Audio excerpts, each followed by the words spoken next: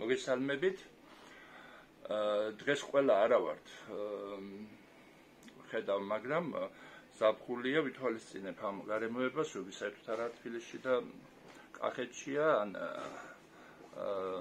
რაიონში არიან გასული, ამიტომ ვიდეო ჩანაწერს გავაკეთებ და მე დავდებ Facebook-ზე, იქნება ეს თუ YouTube-ზე, რომ ყველა ჩვენმა კლინიკის ექიმებმა მე მოისმინონ და ყველასთვის იყოს დღეს ჩვენ რაზედაც გვექნება საუბარი.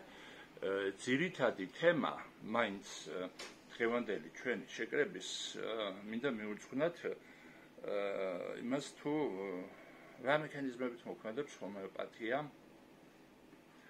ორგანიზმზე და ფაქტიურად საერთოდ რა არის ჰომეოპათიური თვალსაზრისით პათოლოგია, ჯანმრთელობა და როგორ უნდა ვიზრუნოთ იმაზე, რომ ეს პათოლოგია ის დროს დავეხმაროთ, არა მარტო ჩვენ გქონდეს სწორი წარმოდგენა პროცესებზე, მკურნალობის პროცესებზე, არამედ სამეცნიერო საზოგადოებას, რომელიც უკვე ინტერესდება საქართველოში ჰომეოპათიით, გქონდეს ასე რომ ვთქვათ, მექანიზმზედაც მეტად ან ნაკლებად სწორი წარმოდგენა და რაღაც პერსპექტივები დავგეგმოთ ჩვენ მომავალზე.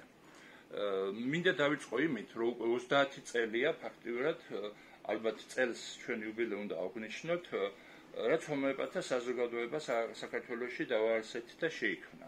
ეს იყო 1990 წლის დეკემბერში და ალბათ წლის ბოლოს აღვნიშნოთ ჩვენ ეს იუბილე და მოვიფიქროთ როგორ გავაკეთოთ.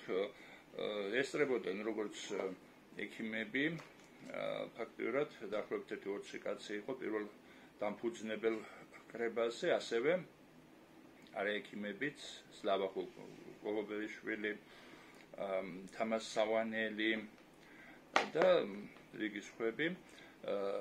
ჰომეოპათიის პრეზიდენტად ერჩიეთ თინა თოფურია, ვიცე-პრეზიდენტი ვიყავი. მე შეიძლება ჩვენ გამოვიყვეთ და ცალკე ჩვენი უკვე ჰომეოპათიის საქართველოს ტრადიციული მედიცინის ლიგა შეიქმნა, ეს უკვე 1994 წელს იყო, მაგრამ ჰომეოპათთა საზოგადოების დაარსებას საქართველოში წელს 30 წელი იუბილე უსრულდება და ფაქტიურად სათანადოდ 30 წელია, რაც მე მოღვაწეობ და თქვენც თითქმის არანაკლები რა, 25-20 წელი მაინც გაქვთ უკვე. პრაქტიკა გამოცდილება ჩვენ კლინიკაში მუშაობის. ეს არ არის პატარა ვადა და ჩათვალეთ, რომ ეს 30 წელი დამჭირდა იმისთვის, რომ ცოტა გავკოულიყავით და ჩვენ წარმოდგენა შეგვექმნა არა მარტო იმაზე, რომ რას მკურნალობს ჰომეოპათია და რას ვერ მკურნალობს, ანუ შესაძლებლობებზე. ასევე რა მექანიზმით, იმიტომ რომ თავიდან არა მარტო ჩვენ დღეს უმრავლესობასაც წარმოდგენა აქვს რა მექანიზმით მოქმედებს ჰომეოპათიური წამლები ადამიანის ორგანიზმზე და არა მარტო ადამიანის ორგანიზმზე, დღეს ჩვენ უკვე გვაქვს წიგნები მცენარეებში როგორ გამოიყენება მოსავლიანობის გაზლაზე და დაავადებების წინააღმდეგ ჰომეოპათია, ცხოველებში ვეტერინარიაში გამოიყენება, ეს რო არ არის პლაცებო ეფექტი, ეს ჩვენ ვიცით, მაგრამ არის რა თქმა უნდა უფრო მეტი კვლევებით ჩასატარებელი, როგორც ექსპერიმენტები ცხოველებზე და მცენარეებზე, ისევე კლინიკური კვლევები იმაზე თუ რასაც ჩვენ მკურნალობთ. ახლა ჩვენ კი ვიცით, რომ ფაქტობრივად ასობით 1000 პაციენტმა მარტო ჩვენ კლინიკაში გაიარა და ასობით ასთმა ამორჩენილი და რამდენი კანის დაავადებები, ყოველგვარი მარტო შინაგანის საშუალებით და არა გარეგანით, ხო, რაც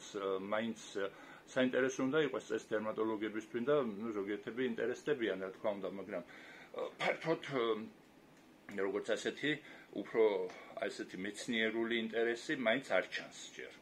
იმიტომ რომ საერთოდ დერმატოლოგებიც აცხადებენ, რომ შინაგანად ორგანოებთან არის ყოველთვის კანი კავშირში, მაგრამ ამას ჩვენ მკურნალობით ვამტკიცებთ და ეს ფენომენი, რა თქმა უნდა, უფრო მეტ ყურადღებას მოითხოვს და შესწავლას.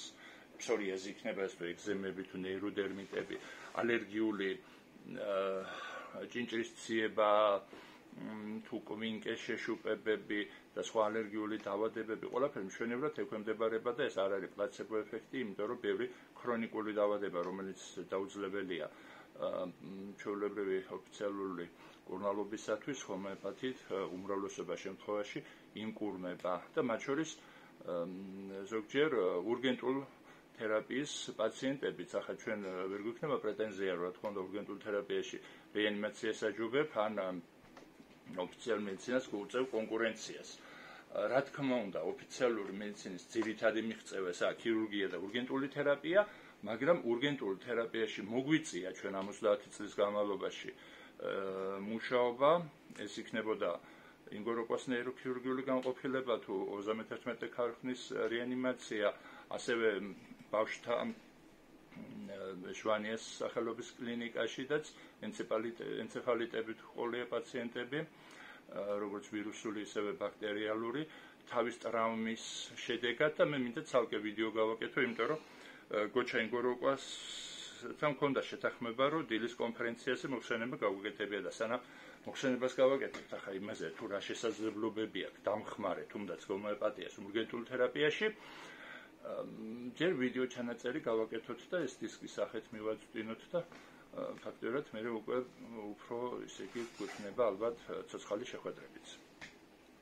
დღეს უბრალოდ მე მინდა აღშფოთება ამოთქვა იმის გამო, რომ გუშინ რეანიმაციაში ვიყავი და გარდა ჩვეულებრივი ტრადიციული ესე იგი პრობლემებისა, რაც ხშირად ჩვენ გვაწყდება ოფიციალურ მედიცინასთან, რომ არ ჯერათ და გონიათ, რომ ესაა პლაცებო და შარლატანობა, პირიქით გაგვიცხადნენ ახლა, რომ თურმე 19 წლის ასაკში რაიონში გვხსნიათ ჰომეოპათიური კლინიკა თვითონ და ასე რომ ვთქვათ, საქმის ყურში არიან და მიტოვა ჩვენ წამლები დაიწყენ თურმე და აძლევენ და ასე რომ ვთქვათ, არ არიან ამისი წინააღმდეგი და ახლა ცოტა არ იყოს გასაკვირია, ინსტიტუტი დავამთავრე და ფაქტობრივად მთელი ინსტიტუტის პერიოდში ჩინური მედიცინაც მაინტერესებდა, ხალხური მედიცინაც მაინტერესებდა, ფიტოთერაპიაც, ირდიოდიაგნოსტიკის სპეციალისტი ვითვლებოდი, მთელი კურსი მიცნობდა, ფაქტობრივად აქედან გამომდინარე და პედაგოგები და ყველაფერი ალტერნატიული მედიცინიდან გვაინტერესებდა, შრომებს ვაკეთებდით, ათობით კვლევები გვაქვს მაშინ სტუდენტობის პერიოდში ამას ჩატარებული და მე არ მქონდა ჰომეოპათიაზე წარმოდგენა 27 წლის ასაკში და 19 წლის ასაკში თურმე რეანიმაციის განყოფილების გამგეს კლინიკა ჰომეოპათიური გახსნილი და თან ამბობს კიდევ ბურდულაძეს ფილიალივით და გონიათ რომ ბურდულაძე გვეთქონათ შემყოფოს ჰომეოპათიას და ამის საერთო ქონდა და ერევათ მოკლედ ხშირად აი ესეთი წარმოდგენაა რომ ინტერესდებიან კიდევ ექიმები ჰომეოპათიით, მაგრამ ორი უკიდურესი პოზიცია აქვთ. ერთი პოზიცია რომ ეს არ შეიძლება ასე არსებობდეს და პლაცებო ეფექტით უნდა ახსნან ჰომეოპათიური შედეგები და მეორე რომ თურმე ესე იგი საბავშვო ბაღიდან იციან უკვე ჰომეოპათია რა ჯერ ინსტიტუტიც რო არ აქვს დამთავრებული უკვე კლინიკები აქვს ახსნილი თურმე ჰომეოპათიური. ხო და ამიტომ ფაქტობრივად რაღაც ჩვენ უნდა გავაქტიურდეთ ამ 30 წლის იუბილესთან დაკავშირებით დავგეგმოთ მეცნიერული კვლევები, არის უკვე ფაქტობრივად ამის დრო და გამოცდილება და ასევე რაც მთავარია ჩვენ უნდა ვთქვათ ორი სიტყვა თუ რა დასკვნამდე მივედით რაზე მოქმედებს ჰომეოპათიური პრეპარატები, ეს ბურთულები იქნება თუ წვეთები იქნება, რა მექანიზმით მოქმედებს ორგანიზმზე და როგორ შეიძლება ამ მექანიზმების კიდევ შესწავლა, კვლევა და ის ჰიპოთეზები, რაც ჩვენ დაგვებადა 30 წლის მუშაობის განმავლობაში ექსპერიმენტალურადაც როგორ უნდა იყოს დადასტურებული და საბოლოოდ უკვე აღიარებული მე შემდგომში, ხო? უკვე დრო არის ამის. უპირველეს ყოვლისას ჯერ მინდა დავიწყო იმ პოსტულატით, რომ რა თქმა უნდა ჰომეოპათია არის ფსიქოსომატიური მედიცინა, ანუ ფსიქიკას ადამიანის ემოციებს და მენტალობას აყენებს პირველ ადგილას და სომატიური, ანუ ფაქტიურად ფიზიკური სიმპტომები და პრობლემები არის უკვე მეორადი. ეს 220 წლის წინ, როდესაც ჰომეოპათიას საფუძვლები ჩაიყარა თვითონ განემანის მიერ ნათქვამია და რა თქმა უნდა უმრავლესობა 90 ჰომეოპათმა ეს მშვენივრად კარგად იცის. ჩვეულებრივი მედიცინის განვითარებაში არის ორი უკიდურესი მიდგომა, თუნდაც ფსიქოლოგიაშიც, რომ ვითარდება ფსიქოსომატიური მედიცინაც და ძირითადად 99% მედიცინა ვითარდება ისე, რომ ფსიქოსომატიური არის თითქოს ცალკე დაავადებები და ფიზიკური სომატიური დაავადებები ეს სხვა ცალკე პრობლემაა. სინამდვილეში, რა თქმა უნდა, ჰომეოპათიაში ეს ამტკიცებს ამას ჰომეოპათია, რომ რა თქმა უნდა, ეს შეცდომაა და უმრავი ყველა პრობლემა, რაც კი ადამიანის ჯანმრთელობის თვალსაზრისით შეიძლება კონდეს და წარმოვიდგინოთ და ქეთს რომ აშკარად უხეში ჩარევის და ტრამვის შედეგად იყოს პრობლემა, ძალიან დამოკიდებული არის ფსიქოლოგიურ განწყობაზე. აი ჩვენ უზნაძეს თეორია მნიშვნელოვნად არის შესასწავლი და ფაქტობრივად წამოსაწევი ვინაიდან აი ეს განწყობას იმხელა მნიშვნელობა აქვს. ჩვენ ყოლია პაციენტი ახლა შეიძლება ცოცხალი არ არის, მართლაც შეამყოფოს, რომელსაც ტრამვები დიდი გადაუტანია, იქ 17 მეტროდანაც გადმოვარდნილა და ფაქტიურად მუცელი ასე გადაფატრული ქონდა მთლიანად და ნაწილები მინდორზე გადმოყრილი და ჯარისკაცებმა კოლონიიდან რო გაიქცა ათრიენ მიწაზე ფაქტიურად ისე რომ ნაწილების ბალახებში და იმაში მიათრევდნენ და რეანიმაციაში ორი კვირა უგონოთ იყო, მაგრამ გადარჩენილა რამდენიმეჯერ ასე ვთქვათ სიკვდილიდან პაციენტი აი ასეთი კრიტიკულ სიტუაციაში, ხო? შეიძლება უგონოთ იყო, კომაში იყო, სეპსისი ჰქონდა და ფაქტიურად მიუხედავად ამისა გადარჩენილა, იმიტომ გადარჩენილა, რომ ჰქონდა იმხელა ფაქტიურად ძალა მას ფსიქოლოგიური და სათანადოდ ფიზიკურიც, რომ მასე იოლად ვერ წდებოდა ტრავმა და იგივე ეცთები აქვს ჩატარებული მაგალითად გურჯიევს. გურჯიევის სისტემა არის მიმართული იმაზე, რომ ცნობიერება ისე გავარჯიშო და რომ აკონტროლებდეს რაც შეიძლება მეტ ქვეცნობიერების ფუნქციებს და თუ ცნობიერება არ ითიშება, ასე ვთქვათ, რაღაც კატასტროფულ ან კრიტიკულ სიტუაციაში, ფაქტიურად მობილიზირებულია ორგანიზმი ისე, რომ ბევრი სიცოცხლესთან შეუთავსებელი ტრავმა შეიძლება გადაიტანოს ადამიანმა ისე, რომ ცოცხალი დარჩეს და ბოლოს გამოცადა კიდევაც მას უყვარდა ჩქარა მანქანის ტარება და ესე იგი არ არის გამორიცხული რომ განგებათაც გააკეთა ეს ავარიის შედეგად დაიღუპა ბოლოს, მაგრამ თავარი რაც მან დაინახა და ასე ვთქვათ ექსპერიმენტი ჩაატარა ის იყო რომ ის არ დაიღუპა პირდაპირ თვითონ ავარიის დროს ის გააკონტროლა თავის ცნობიერება და გადარჩა და მოხდა სამამტყოფოში მაშინ როდესაც ისეთი ტრავმები ჰქონდა მიღებული რომ ფიზიკურად შეუძლებელი იყო ის გადარჩენა და მე ერთი კვირის მერე როდესაც ოპერაციას უკეთებდნენ, იმიტომ რომ ძალიან ბევრი პოლიტრავმები ჰქონდა ორგანიზმში და ექიმებმა დაარწმუნდნენ რომ ოპერაცია არის საჭირო მის რეაბილიტაციისთვის, უთხრა რომ ოპერაციას ნარკოზის გარეშე ხო არ გამიკეთებთ და თუ ნარკოზის გარეშე თუ გამიკეთებთ, გადავრჩევი ნარკოზს ვერ გადავრჩებიო, იმიტომ რომ მას ჰქონდა ეს პრაქტიკა და გამოცდილება, რომ ცნობიერებას გაუთიშავდნენ და ფაქტობრივად ის რაც უკვე მას მიღებული ჰქონდა ტრავმები რა თქმა უნდა მოუღებდა ბოლოს და ასეც მოხდა რა თქმა უნდა. სანამ ცნობიერებას ინარჩუნებდა ის არ მოკვდა მიუხედავად მძიმე ავარიის, ასე ვთქვათ, კატასტროფის შედეგებისა. და ასევე უყვარდა კიდე ფაქტობრივად თავის მოწაფეებზე ცდებს ატარებდა იმერს, რომ დაუშვათ ჰქონდა ასეთი წესი მოწაფეების წინ, რომ როდესაც მე ვიტყვი სტოპ, ყველა უნდა გაშეშდეთ და არა მარტო ფიზიკური მოძრაობა შეწყვიტოთ, აზროვნებაც მაქსიმალურად ეცადოთ, რომ დაატორმოსოთ და მარტო იყოთ ყურადღებით და შემდგომში, როდესაც გეტყვით უკვე, რომ თავისუფალი ხართ და შეგიძლიათ განძრევა, ელოდებით იმას. ეს არისო მეტაფიზიკური, ესე იგი ფაქტობრივად ამოუცნობი ასეთი ამოცანა და ამიტომ თქვენ ვფიქრობთ იმაზე, მას შედეგი მოყვება და ერთხელ როდესაც თითქოს არც უყურებს მოწაფეები სად არიან და სინამდვილეში ძალიან კარგად იცოდა სად არიან, პალატკაშია სადღაც ისმის ეს სტოპ და მოწაფეები მდინარეს კეტავდნენ და კალაპოტი იწევდა მაღლა და წყალში იყვნენ. და გაშეშდნენ ახლა ამ წყალში, მაგრამ მიდის წყალი სამი კაცი იყო, ერთ გულკერდამდე რომ მიადგა, თქვა მე ხანა იმისთვის მევედი რომ გავძლიერდა და ახლა თუ მოგვდი და წყალში დავიქცე, ფაქტობრივად მაგნიერი სწავლა რა თმინდაო და ამევიდა წყლიდან. უნდა გაინცრა. მეორე სანამ თავი არ დაფარა წყალმა და ფაქტობრივად წყალში არ ამოყო თავი, მანამდე გაშეშებული იყო მერე შეწყვიტა რა თქმა უნდა ექსპერიმენტი და მესამე თავიდან კი შეშინდა, მაგრამ მერე იფიქრა, რომ გაგვაფრთხილა მასწავლებელმა, რომ ეს ირაციონალური ვარჯიშია და ამიტომ მიუხედავად იმისა, რომ შეიკავა სუნთქვა და წყლით მთლიანად დაფარულია, სანამ ფაქტიურად შეძლო, არის წყალქვეშ ასე გაჩერებული და გაშეშებულია და ბოლოს მერე ფაქტიურად, როდესაც უკვე წეიღო წყალმოვარდნა ფაქტიურად გონება დაკარგული ქონდა ამბის გამო და ჩაყლაპაგიდევაც ალბათ წყალი, ჩახდა თვითონ გურჯიევი დინარეში და ამოატრია ძლივს და რა თქმა უნდა ამოაგდო და დაინტერესებს როს უთხრა თქვენ წადით თქვენ ამ ჭირდებითო და ეს გააგრძელებს სწავლას მარტოა, ხო? ანუ ფაქტიურად აი ესეთი ვარჯიშებით და ექსტრემალურ სიტუაციებში მოხვედრით ის ავარჯიშებდა მოწაფეებშიდაც იმ უნარს, რომ ცნობიერების გაფართოება, ანუ ცნობიერებით გაკონტროლება და ეუბნებოდა თავის მოწაფეებს, რომ თქვენ ისე მოგყვებით, რომ ძაღლებივით, ანუ არც გეცოდინებათ, როდის რაფერ და ეს გააკონტროლებთ იმ პროცესს.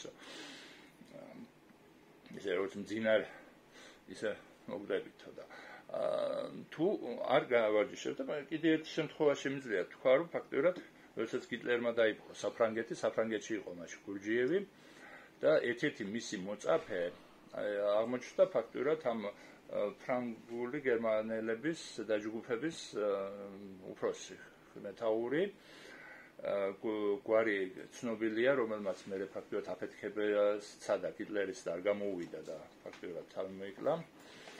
მე ხა შეიძლება ამახსოვდეს. მოკლედ გურჯიევი ისე მიეპარა მას მისი შტაბ კვარტირის, ასე ვთქვათ, ანუ შტაბის წინაშე და უეცრად ამხელა დაცვა, გარშემო სნაიპერები აყენია და წარმოგიდგენთ ხა გერმანელებს ამხელა დაცვა. ამოარტყა პანჩური და მოუტრიალა და უცებ იცნო, შეეშინდა და მე გაუხარდა რა თქმა უნდა, რომ გურჯიევი ნახა და დაუძახა რა თქმა უნდა მომენტალურად, რომ ესე იგი ფხიზლად ყოფილიყო, ხო? ესე იგი ნუგძინავსო. ამარტყა პანჩური წამდგა. ხოჟეზლად სროლა ეტეხა უკვე ფაქტურად მის ყველა დაცვას. მაგრამ აი ეს რაღაცებს უწყობდა მოწაფეებს. მას რა თქმა უნდა გაუხარდა, რომ ახლა კაია რო ახლა ხარ და შეხვედრები და საუბრები გვექნებაო, მაგრამ იმ მომენტში რა თქმა უნდა რა ვარია ახლა ვიღაცა ასე ფიზიკურად გეხება და გიძახის ნუგძინავს. ხო და თქვენ წარმოგიდგენთ შეუცნობადი ადამიანის ფსიქიკა, მისი შესაძლებლობები, ჰომეოპათია ამას თავიდან 220 წლის წინ როდესაც დაიწყო ითვალისწინებდა, რომ ფაქტიურად ფსიქიკას უნდა უპირველეს ყოვლისას დახმარება და სხეულის სწორდება მერე. მაგრამ ახლა რა მექანიზმით ხორციელდება ეს? ჩვენ ვიცით, შეიძლება ადრეც გქონია ამაზე საუბარი, რომ ტვინი მუშაობს ნეიროგოლოგრაფიული მოდელით. ანუ ტვინი საერთოდ სამყარო არის გოლოგრაფიულად მოწყობილი. დღეს თუნდაც ამაზე თანამედროვე ფიზიკოსებიც ლაპარაკობენ და მე რო ჩავწვდი პირველ წყაროებს, ძალიან კარგად იცოდა თანამედროვე კვანტური ფიზიკის ფუძემდებლებმაც, რომ ცალკე დამოუკიდებლი როგორც ასეთი, ხო, მოწყვეტილი დანარჩენ სამყაროდან ელემენტარული ნაწილაკები არ არსებობენ. ანუ მთლიანობის გარეშე ნაწილი არ არსებობს. ეს რას ნიშნავს? ახლა სახლს რო ვაშენებ, ჩვენ აგური შეიძლება იმ სახლის ნაწილიც იყოს და აგური შეიძლება ფაქტურად ბოსტანშიც ეგდოს, ან გატეხილი იყოს და ან ვიღაცა ხელში ეკავოს საჩხუბრად, ხო? ანუ აგურს აქვს დამოუკიდებლი არსებობის უნარი სახლიდან, ანუ მთლიანობიდან დამოუკიდებლი. და ამ კვარკებს და ბოზონებს და ელექტრონებს და პროტონებს არავითარი დამოუკიდებლი მთლიანობიდან, ანუ სამყაროდან არსებობის შესაძლებლობა არ აქვთ და თან არიან ძალიან დამოკიდებული ჩვენ, ანუ დამკვირებელზე. ჩვენ ფსიქიკაზე. როგორც ჩვენ მათ ვსწავლობთ და აღვიქვამთ. ამაზე არის აი ეს პრინციპი აპრეზოლენსი გაიზენბერგა თუ გაიგონეთ. და გაიზენბერგის ახლა მე ფილოსოფოსიც ყოფილა, ისა ფილოსოფიური ნაწარმოებებიც ქონია. ერთი ნაწარმოები პირდაპირ ასეთ სახელი ქვია ფილოსოფიურს მისას. მთლიანობა და ნაწილი და პირდაპირ აქვს დაწერილი. რომ ელემენტარული ნაწილაკები არსებობს ისე როგორც ჩვენი ხილული სამყარო, უბრალოდ მთლიანობის გარეშე არ არსებობენ. ისინი არიან მთლიანობის ფუნქცია და მთლიანობასთან ერთად არსებობენ. და გოლოგრაფიული სამყაროს მოდელი ამას ხსნის. და პარალელური სამყაროების მოდელიც აქედან გამომდინარეობს, იმიტომ თუ გოლოგრაფიული სურათი არის ერთი, ის არ არის ერთი და ის შეიძლება იყოს მრავალი. ფაქტობრივად ჩათვალეთ, რომ უთვალავით, ოღონ კარგად გამოხატული გეოგრაფიული სურათი არის რამოდენიმე, დანარჩენები არის მისი, ასე რომ ვთქვათ, უფრო სუსტი კვალებივით. რადგან სამყარო არის გეოგრაფიული პრინციპით მოწყობილი და მთლიანობა არის, ასე რომ ვთქვათ, უფრო მნიშვნელოვანი ვიდრე ნაწილი და ნაწილი არის მთლიანობის ფუნქცია, ტვინია და ადამიანი ამას რა თქმა უნდა თავისთავად იყენებს და პრიბრამი ვესტლაიკის თეორია ნეიროგეოგრაფიული მათემატიკურად ის უკვე დამტკიცებულია, რომ ტვინი რეალურად მუშაობს სტრუქტურის და ველის ურთიერთ ქმედების საფუძველზე გეოგრაფიული მექანიზმით. ჩვენ დავასკვენით მრავალი ფაქტებიდან გამომდინარე, რომ არა მარტო ტვინი მუშაობს გეოგრაფიული მექანიზმით, არამედ მთელი ორგანიზმი, იმიტომ ორგანიზმი, როდესაც ვითარდება, მაგალითად ემბრიოგენეზის დროს, რეპარაცია, რეგენერაციის დროს, ის აკონტროლებს თავის ფორმას, ანუ თავის მთლიანობას, აღითქვამს იგივე გეოგრაფიული მექანიზმით და უწევს კონტროლს. ეს კონტროლის მექანიზმი უდევს საფუძვლად ჯანმრთელობის და დაბადების შორის განსხვავების განმარტებასაც. ახლა მე მინდა აღვნიშნო, რომ არის გარკვეული განმარტებები თეორიულ მედიცინაში, ანუ ოფიციალურ მედიცინაც მუშაობს, რომ მიცეს განმარტება დაბადებას ან ჯანმრთელობა რა არის, მაგრამ ფაქტობრივად ესე იგი აქ ბოლომდე ყველაფერს მაინც ვერ ამბობენ.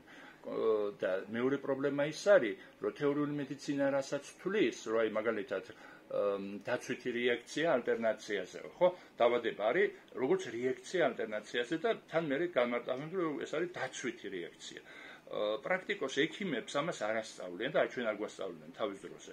დღესაც კი ჩემმა ბიჭმა ახლა დაამთავრა სამედიცინო ინსტიტუტში და პათანატომია და პათოფიზიოლოგიას მე სპეციალურად ვკითხულობ იმისთვის, რომ ამ კითხვებზე გავცე პასუხი, რომ არის თუ არა იქანა ცოტა მაინც მიახლოვება საკითხებთან, რომ განმარტება განისაზღვროს, იმიტომ რომ თუ მედიცინას აქვს პრეტენზია, რომ ის არის მეცნიერება, მაშინ უპირველეს ყოვლისას უნდა საგანი ჩამოაყალიბოს თავისი, ის ზოგადი თერაპიული კანონზომიერებები უნდა აღწეროს და ჩამოაყალიბოს და განმარტოს და ფაქტობრივად მე იწყება უკვე ამ მეცნიერების ასე და თუ განმარტებაც არ აქვს სწორი რა არის პათოლოგია, ნუ რაზეა საუბარი.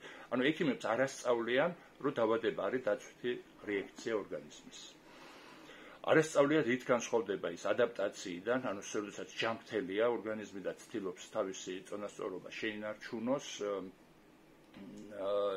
იმიტომ რომ ადაპტაციას დაცვითი რეაქცია, პათოლოგიას დაცვითი რეაქცია. განსხვავება მხოლოდ იმაში, რომ პათოლოგიის დროს ორგანიზმის მთლიანობის კონტროლი დარღვეული აქვს და ადაპტაციის დროს ორგანიზმი ცდილობს შეინარჩუნოს და არ დაერღვეს მთლიანობის კონტროლი, ასე რომ ვთქვათ, ჯერჯერობით ჯანმრთელია, მიუხედავად კრიტიკული სიტუაციის. აი კოსმონავტის სტარტის დროს, ესე იგი, როდესაც რაკეტის სტარტი მიდის, ყველა პარამეტრები მას ან სპორტსმენს, ასე რომ ვთქვათ, ძლიერი დატვირთვის დროს არ აქვს ნორმაში, ანუ ფაქტობრივად ჯანმრთელობა არ შეიძლება დაიყვანო მხოლოდ ნორმამდე, იმიტომ რომ სტრესის და დაძაბულობის სიტუაციაში შაქარით შეიძლება 300-იც იყოს და 500-იც იყოს, წნევაც შეიძლება 300 ჰქონდეს და 500 ჰქონდეს ადამიანს და გაუძლოს, ხო, ძალიან ძლიერი დატვირთვის დროს.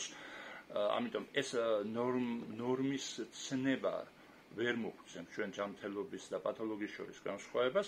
ჯანმრთელობის და პათოლოგიის შორის გამყოფი ხაზი არის მხოლოდ მთლიანობის კონტროლი დაკარგული აქვს ორგანიზმს თუ არა და ეს მთლიანობის კონტროლის მექანიზმი როგორია, ამაზე ორი სიტყვით რაღაცნაირად მინდა რომ დღეს ჩვენ ჩამოვაყალიბოთ ეს 30 წლის ჩვენი ჰომეოპათიაში მოღვაწეობა, დაკვირვება და შესწავლა ამ საკითხის. კონკრეტულად რა, რომ ეს გეოგრაფიული მექანიზმი, როგორც ორგანიზმი უკეთებს თავის ფორმის, ფიზიკური ფორმის აღთქმას და სკანირებას, როგორ შეიძლება ხორციელდებოდეს. კი ბატონო, ახლა თავიდან პრიმიტიული ეს წარმოდგენები შეიძლება გქონდა, რომ არსებობს ბიოველები და რაღაცა სხვა. არავითარი ბიოველი არ არსებობს წყლის გარეშე.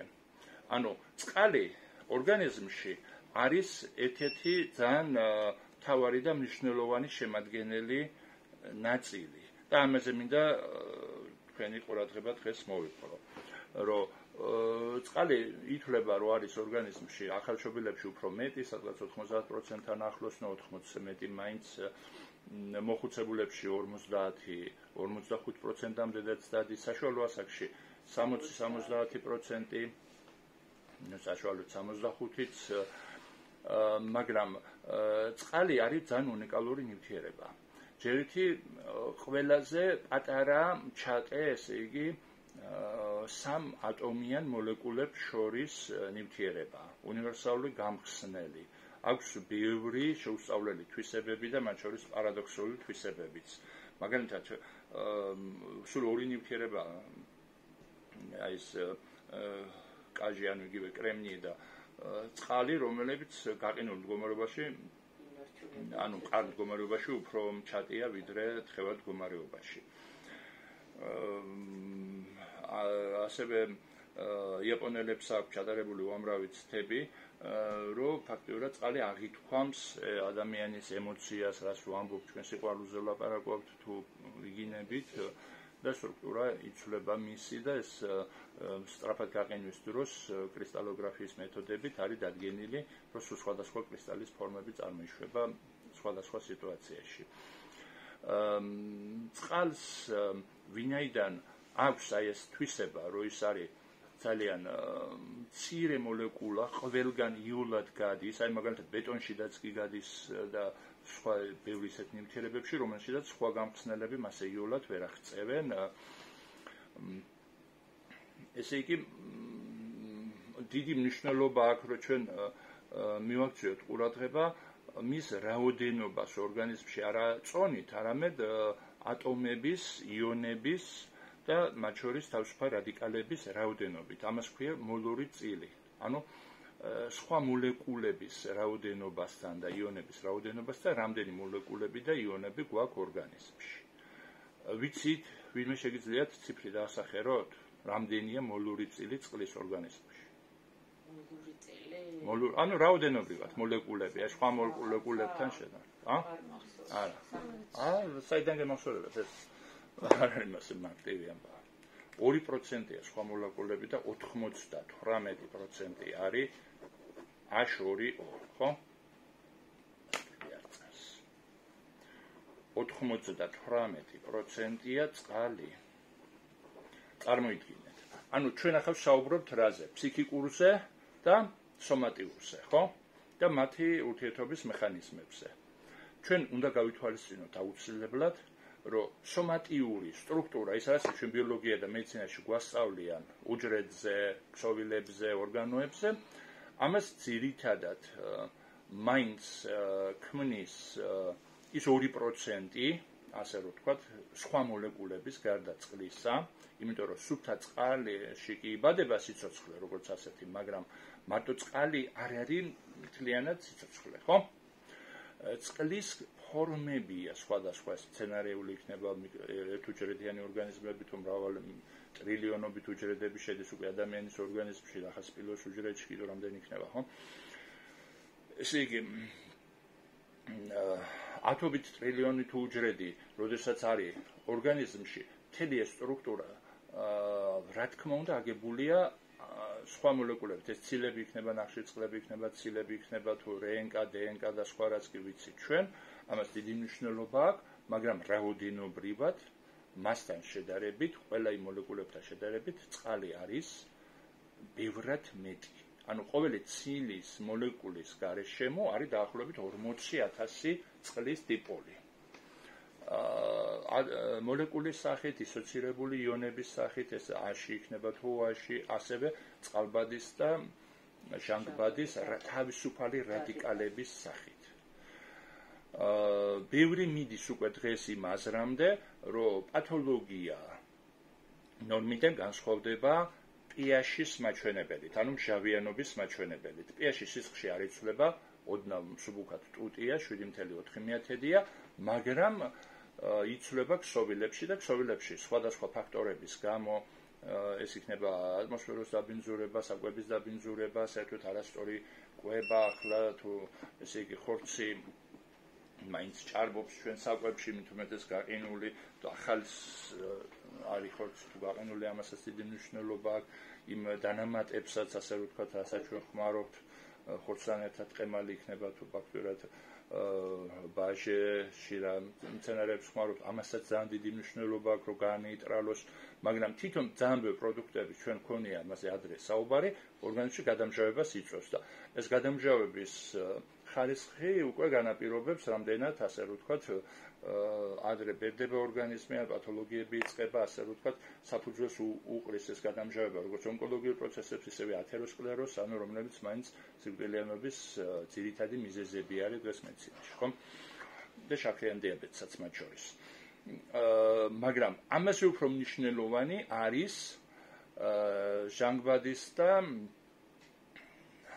წყალბადის რადიკალების შორის წონასწორობა. ანუ ფაქტურად აში და ოაში შორის წონასწორობა ხომ მნიშვნელოვანია და პირველ ადგილზე დგას. იმიზე კიდევ მაღლა დგას ოქსიდანტები და ანტიოქსიდანტების წონასწორობა ორგანიზმში. ყველაფერი ეს გარკვეული იქნება მხოლოდ მაშინ თუ ხმათა კარგად შევსწავლეთ წყალს. ახლა რა ახალი თვისებები შემიძლია გითხრათ წყალზე, ხო? რაც ჩვენ აქამდე არ ვიცოდით.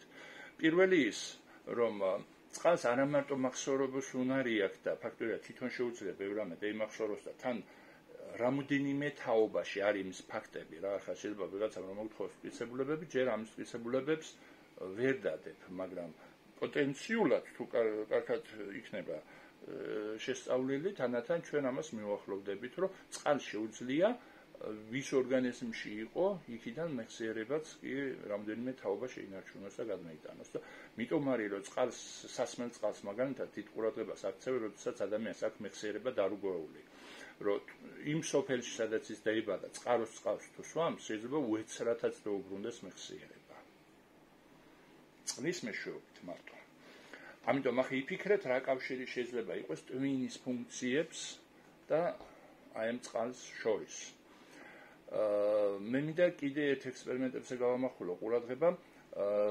ახლა ვიცით, რომ პეპლები და ხოჭოები 5 და 8 კილომეტრზე გრძნობენ სუნს, ესე იგი, კონკრეტულად ფერომონებს, რომელსაც დედალი გამოყოფს, მამლები გრძნობენ და ფაქტიურად იმის მერე რომ იგრძნობენ თუ არა, ხაუტურ თავის ფრენას წყვიტავენ და იწყებენ პირდაპირ ინტელისკენ მიზანმიმართულ ფრენას. ახლა პეპლებზე ძნელი ამის გაკეთება, მაგრამ ხოჭოებზე დაამაგრენ კომპიუტერული პატარა დაჩიკები, რომ კომპიუტერზე მოჩანდა ეკრანზე სად არიან მამლები, სად დაფრინავენ, როდის იგრძნობენ დედალი გამოყოფს რა ფერომონს და რა დრო ჭირდებათ, ასე ვთქვათ, რომ დაიწყონ უკვე დედლისკენ ფრენა. აღმოჩნდა, რომ ახლო მანძილზე არიან თუ 5 და 8 კილომეტრზე არიან, ქალის მიმართულებით არიან თუ ქალის საწინააღმდეგო მიმართულებით არიან, თითქმის ერთდროულად წამების რაღაც მეათედებში გრძნობენ მამლები და იწყებენ დედლისკენ გაფრენას, გამოყოფს ის თუ არა ფერომონს. ანუ საშუალოდ რომ გამოთვალენ სიჩქარე, ხო?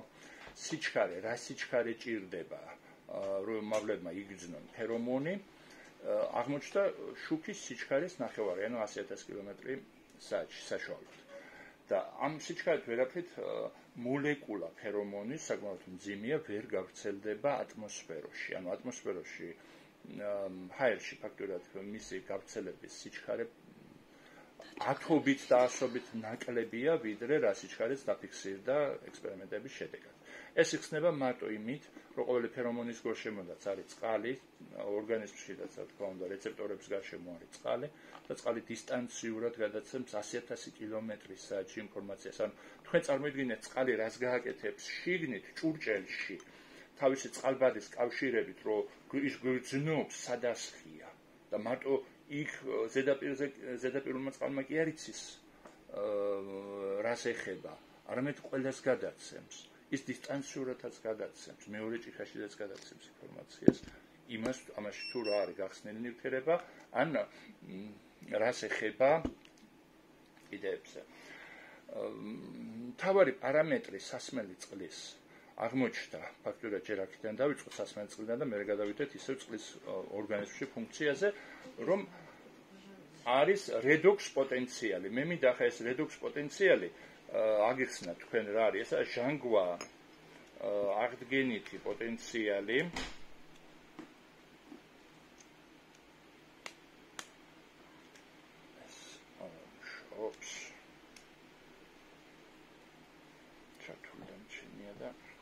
ნუ იზომება ასეთი აპარატით, ამ წუთში შეიძლება ვერ გავზომოთ, ონკანის წყალში რო გავზომოთ, ფაქტიურად ესე იგი დაახლოებით არის 450-550 სხვადასხვა დროს რედოქს პოტენციალის მაჩვენებელი და როდესაც წყალს ჩვენ გავაჩერებთ თიხის ჭურჭელში 2-3 დღე და კიდე შუნგიტის ქვები მაქვს აქ ჩაყრილი, დადის 200-მდე.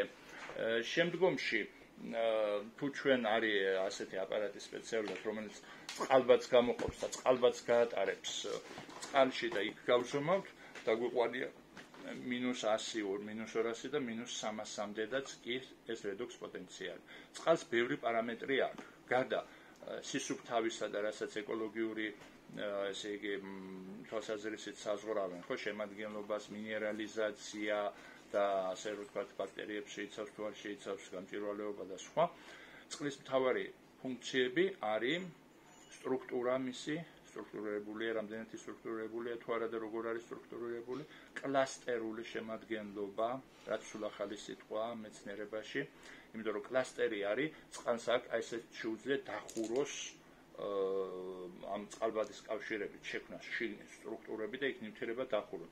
შხამი შეიძლება გახსნა წყალში და თუ მას გაუკეთებ კლასტერიზაციას, ამის რამდენიმე მეთოდი არსებობს. ერთი არის მექანიკური, შაუბერგერის, ასე ვთქვათ, ნუ ახლა რუსულად ვიტყვი ზოგ ტერმინებს, იმიტომ რომ ყველაფერი ქართულად ძნელია ითარგმნოს.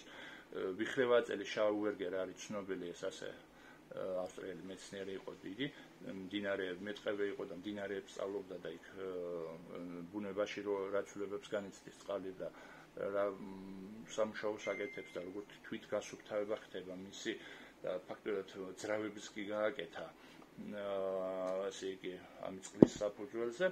თუ გაატარებთ სწორად, ასე ვთქვათ, ამ ვიხრევაწელებში და კლასტერებში შეუქმნით წყალს, შიგნით რო იყოს გახსნილი შხამიც კი შეიძლება დალიო და არ მოიწამლო, მაგრამ გააჩერებ ამ წყალს მზეზე და იშლება იქ კლასტერები და დალევ იგივე წყალს და უკვე ფაქტობრივად ისევ შეიძლება მოიწამლო წყლით. ან მეორე ექსპერიმენტები არის ასეთი, რომ შეიძლება გასინჯო სპექტრომეტრით და სხვადასხვა ქიმიური ანალიზებით არის თუ რამდენია კონცენტრაცია რკინის მაგალითად წყალში და დაადგინო იქანა რაღაცა ციფრი და უშუალოდ 0.001 გააჩერებ ამ წყალს მზეზე და წყალი ყვითრდება. და იმ გაყუთლებულ წყალში იგივე რკინას გაზომავ და აღმოჩნდება ფაქტობრივად 10-ჯერ მეტი იმაზე, რაც იყო ასე ვთქვათ თავიდან. ანუ რაფერ წყალში არაფერი არ დაუმატებიათ და გამოსხებას, მზის გამოსხებას რა შეეძლო გაეკეთებიათ. დაშალა კლასტერები და გამონთავისუფლდა კლასტერებიდან რკინა, რომელსაც ვერ ნახულობ სპექტროსკოპიით და ვერ სხვა ქიმიური ანალიზის მეთოდებით მანამდე, სანამ ის არის კლასტერებში დახურული. წყლის ყველაზე მთავარი ფუნქცია გარდა სტრუქტურისა და კლასტერებისა მაინც არის რედოქს პოტენციალი. ანუ ფაქტობრივად ეს ჟანგვა აღდგენითი პოტენციალი წყლის. უჯრედს აქვს ეტროციტებს მაგალითად -10 რედოქს პოტენციალი. ესე იგი ქსოვილებს შორის სითხეს -40 და ონკანიდან რო წყალს ვამ ჩვენ აქვს -+550. ახლა აქ მინდა ვახსენო მოკლედ ცოცხალიდან მკვდრის წყალის ფუნქციები. ადრე იგონათ რომ განსხვავება მხოლოდ მჟავიანობაში, ანუ pH-ში, ანუ ცოცხალი არის ტუტე რეაქციის წყალი და მკვდარია მჟავე რეაქციის წყალი. ეს დღეს უკვე საკმარისი არ არის. მხოლოდ მინუსებში, როდესაც არის რედოქს პოტენციალის წყალია ცოცხალი და პლუსებისკენ, როდესაც არის მკვდარი. წყაროს წყალი არის დაახლოებით უმრავლესობა შემთხვევაში +200. ბოთლებში რაც იყიდება წყალი საშუალოდ 300-ია, ონკანში გვაქვს 400 და 500 ეს მაჩვენებელი და წყალბადის გატარების მერე და სხვადასხვა მეთოდებია კიდევ ბიოლოგიურიც და გამოსხიებაც ულტრაფიოლეტის რათინაც წყლის აქტივაციას აკეთებს, შეიძლება ასე ვთქვათ, ისე რომ ქიმიური შემადგენლობა არ შეუცვალოთ. ქიმიურ შემადგენლობაზე ძალიან არის რედოქს პოტენციალი დამოკიდებული. გააცოცხლო წყალი და გადაიყვანო ის ასე ვთქვათ მინუსებში. ანუ არა მარტო pH-ს აქვს მნიშვნელობა, არამედ რედოქს პოტენციალს, ცოცხალია წყალი თუ არა. ამიტომ დიდი მნიშვნელობა აქვს სასმელი წყლის შესწავლას საქართველოში, უნდა ეს სპეციალური აპარატურით იქნას შესწავლილი ყველა პარამეტრები, 13 პარამეტრი აქვს წყალს და მათ შორის პირველ ადგილზეა მათ შორის ეს რედოქს პოტენციალი, ასევე მჟავიანობა და სტრუქტურა წყლის და სხვა ბევრი და უნდა იყოს ისეთი წყაროები ნანახი, რომელიც ულტრამტკნარია, შეიძლება მიწიდან ამოსვლისას თავისუფალ წყალბადს შეიცავდეს და ჩვენ გვაქვს ასე რომ ვთქვათ, მე კიდევ გამოგონებები, როგორ შეიძლება ეს როგორც ჰომეოპათიური წამალი პოტენცირდება, მშაუბერგერის ვიხრევაწერით გააქტიურო, რომ და აფიქსიროს ეს წყალბადი ასე რომ ვთქვათ, კლასტერებში და შეიძლება დიდხანს შენახვის უნარი გქონდეს და ასეთი წყალი ჩამოისხას სასმელად, სამკურნალოდ, ან ბალნეოლოგიური კურორტები გაიხსნეს, იქ შეიძლება ბასეინებიც გაკეთდეს საცურაოდ და სასმელად და გამოჯანსაღებელი ცენტრები ასეთი საქართველოში გაიხსნეს და როგორც ბორჟომს აქვს ბრენდი უკვე საუკუნოვანი, ისევე შეიქმნას ულტრამტკნარი წყლის ბრენდები, იმიტომ რომ ეს მნიშვნელოვანია ჩვენთვის, მარტო მინერალური წყლით შორს ვერ წავალთ, მინერალური წყალი ჯანმრთელმა ადამიანმა საერთოდ არ უნდა სვას პროფილაქტიკის მიზნით. ახლა თუ ძალიან არ აწუხებს ღვიძლიდან აღვიძბუშტი, ისე საერთოდ არავითარი სარგებლობა არ მოაქვს ეს მინერალები, რაც არის შიგნით არის მყარი, პირიქით წყალშიდაც, ჩვენ სასმელ წყალშიდაც მინერალიზაცია 4ჯერ და 5ჯერ მეტია, ვიდრე იდეალურში, ანუ ფაქტურად ის რაც სამკურნალოს ჩვენ გეგმავთ, რომ საქართველოში დავიაროთ და მოუძებნოთ, უნდა იყოს ანუ ულტრამტკნარი წყალი უნდა იყოს და უნდა იყოს გამოკვლეული მისი კლინიკური, ასე რომ ვთქვათ, ექსპერიმენტებით სამკურნალო თვისებები ამ ულტრამტკნარი წყალის, როგორც დასალევად, ასევე ფაქტურად ბასეინების სახით საცურაოდ მისი გამოყენება და სხვა, ასე ვთქვათ, ბალნეოლოგიური პროცედურების სახით. და ისე იყოს შესთავაზებული მე არა მარტო ჩვენი საქართველოს მოსახლეობისთვის, არამედ მსოფლიოსთვის. იმიტომ რომ საქართველო უნიკალური რეგიონია და ასეთი წყალბადშემცველი წყლები მსოფლიოში 1-2 არის აღმოჩენილი და მარტო საქართველოში მაქვს იმედი, რომ იმაზე მეტი იქნება აღმოჩენილი მსოფლიოში. ახლა გადავიდეთ უკვე რა ფუნქცია აქვს წყალს ჩვენ ორგანიზმში. წარმოიდგინეთ, რომ როგორც ჩვენ ვეხტნობით ახლა, როდესაც ვსივართ მაგიდასთან სკამს, ან მაგიდას ვეხტნობით, ან მიწას ვეხტნობით, როდესაც დავდივართ, აი ესეთი საყრდენი ფუნქციაა წყლის. აი ეს არა მარტო გამხსნელია იმ ნივთიერებების, რაც არის წილები და ნახშირწყლები და მაშინ მიმდინარეობს ბიოქიმიური პროცესები, ხო? არამედ ფაქტიურად წყლის გარეშე და მისი, ასე რომ ვთქვათ, pH-ის წონასწორობის გარეშე, მისი თავისუფალი ესე იგი რადიკალების წონასწორობის გარეშე სწორად არაფერი არ მიმდინარეობს.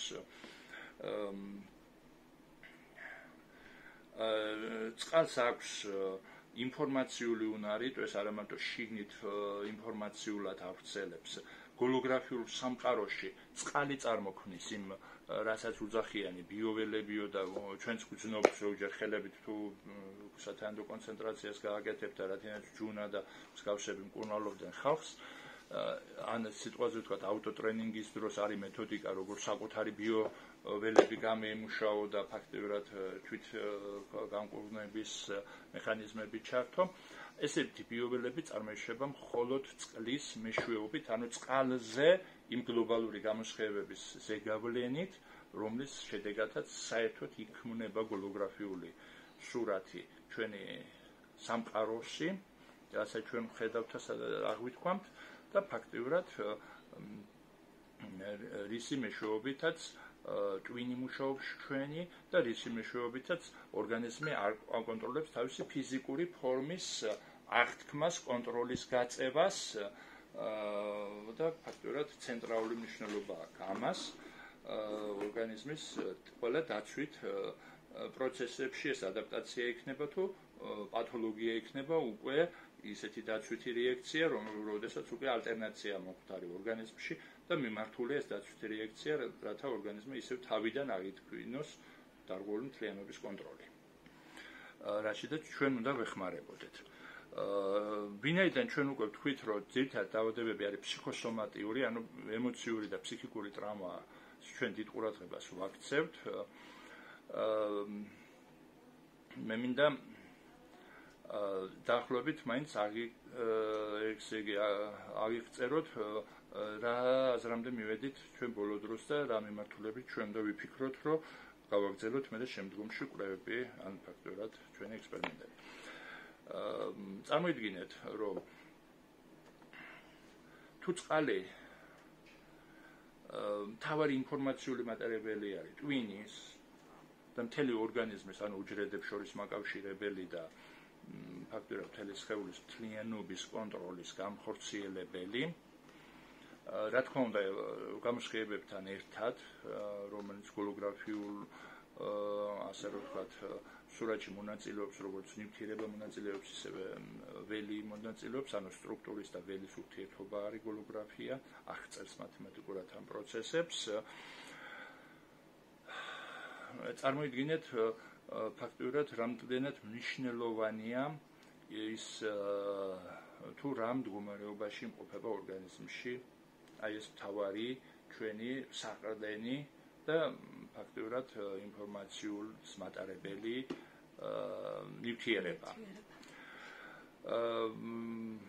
მოკლედ 30 წელი დაგჭირდა იმისთვის, რომ მიხვედრილიყავით, რომ პათოლოგიური პროცესი ჯერ იწყება წყლის სტრუქტურის შეცვლით და მერე ვლინდება ის სტრუქტურაში. ანუ ჯერ იწყება ამ 98%-ში და მერე პოულობს ის გამოვლენას დანარჩენ 2%-ში. მივხვდით, ხო?